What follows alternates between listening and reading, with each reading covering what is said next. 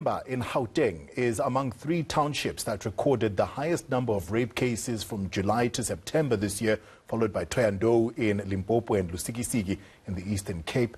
As our country marks the start of 16 days of activism, Gauteng's Community Safety MEC Faith Mazibuko will lead the provincial launch of its annual campaign. Our reporter Nqobile Madlala is there. Let's cross to her now. Nqobile, what will Gauteng's campaign involve this year?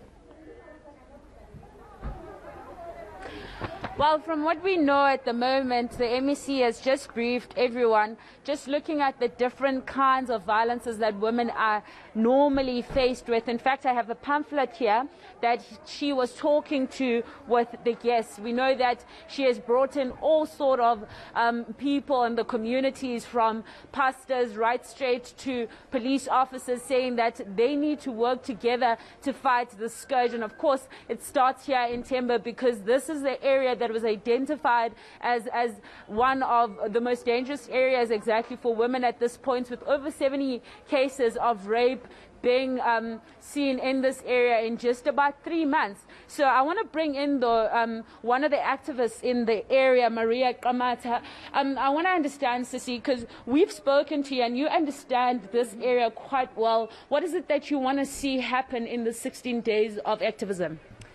I think this is actually great. I'd love to see this happening, like having our stakeholders, our police, the ministers and everyone going out in the community, talking about us and coming up with solutions to help the community, and not only sending people but actually bringing themselves to the door and saying, this is us, this is me, let's do this, let's work together. So I think this is a start for a great thing. So I'm really impressed. All right, but now you've spoken to people on the ground for quite some time. What sort of issues are you seeing in this area?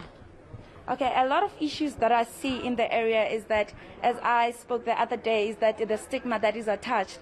I think if we can work on that, and while we're busy with this project, I think if we can try and teach people and try to remove the stigma, so that we can give confidence to the victims, to everyone around us, that they should not try and put people in an awkward position, especially if I'm going through something. I do not need someone else also to tell me that I did something wrong for something wrong to happen to me. So I think they also just need to boost their confidence, and this project, work on that. I think a lot of things could change, and we would have a lot of cases being reported. And lastly, Maria, which areas normally in this area are the places where you find these victims? Most of the victims, they are around where they sell alcohol, mostly, which is around Temba. They take it drive through, there's barcode in Majaneng. So most of these cases, they are around where they sell alcohol, because that is where most young people, we go out and we come back. And sometimes we are irresponsible a bit, but that does not mean that we deserve to be violated. Thank you, Maria. I want to bring in Lakim Timane. You are in the alcohol industry. As you can hear Maria saying that some of the areas that are concerning are in these areas where there's alcohol. What is it that you are going to be doing in order to make sure that you attend to this issue urgently? We take the issue of gender-based violence and femicide very seriously. And as the alcohol industry, certainly as well as the tavern sector, we are saying not in our name. We are going to take a stand in the fight against gender-based violence and femicide in our country. We are actually going to launch tavern dialogues on gender-based violence. This will be focused on the high incidence zones in the country where we have seen a high number of reported cases on gender-based violence. We are grateful to Distel for having sponsored this initiative, and we are really going to take a fight. We are actually even encouraging our liquor traders not to encourage men that are known to abuse their partners or even the vulnerable in their communities. We are really taking this fight to say enough is enough. We really need to take a fight. We encourage all of society, all communities, to make sure that we deal with this pandemic of epic proportions. Not only are we facing COVID-19, but GBV and femicide is a pandemic that we really cannot afford to shy away from. As men, we like to take a stand. Yeah. Thank you very much, Lucky. But I just want to understand, as a man, we spoke to Not in My Name just the other day, and they were saying that there is a call for men to play a big role. As a man, what are you doing?